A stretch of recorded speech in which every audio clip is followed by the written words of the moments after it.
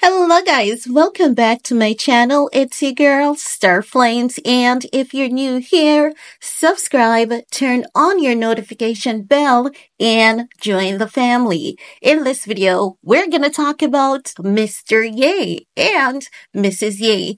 Now, Ye is currently working on his Vultures album. Not only that, it seems as though he has quite a few other projects working on. No, my reason for saying that is because he has been doing a lot of photo shoots with his wife, and we know his wife is the face of Yeezy. And most recently, we could see a video of Ye inviting the paparazzi to a video shoot with Bianca Censori.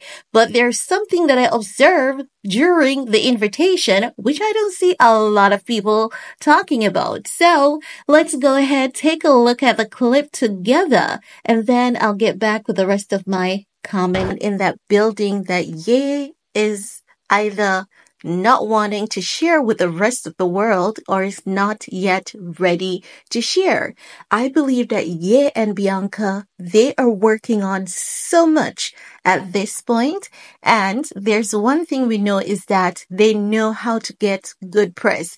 Every time Ye sees the media say something horrible about him and his wife, he's like, right on, yes, you guys are biting the bait.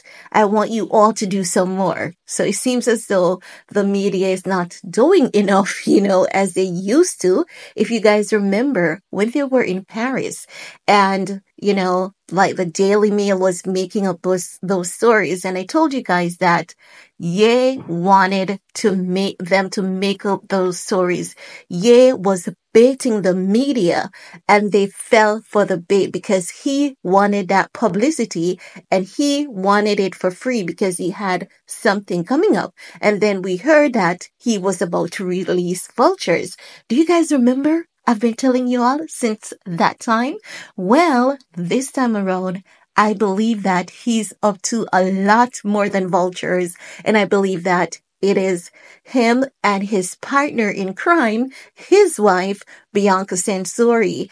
And I believe that as time passes, if not in the coming week, we're going to see and hear more of that. We might be getting glimpses of it. This is the second time, or the second video rather, where we have seen him directing the paparazzi on how to take a video. So he wants to get some of the information out there, and he is also soft launching his wife, Bianca Censori, which means that he has something major coming up for that woman. And I've been telling you guys this since September of last year.